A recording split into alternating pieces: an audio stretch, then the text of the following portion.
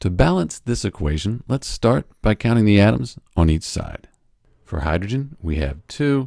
Oxygen, we have 2. Over here on the product side, hydrogen, we have 2. And then oxygen, we have 1. So everything's balanced except the oxygens. So to balance the oxygens, I can put a 2 here. I'm changing the coefficient. 2 times 2, that changes my hydrogens to 4.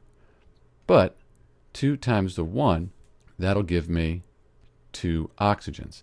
So now my oxygens are balanced, but I've changed the hydrogens.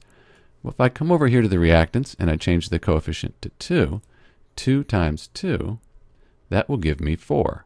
So at this point, on each side of the equation, I have the same number for each type of atom.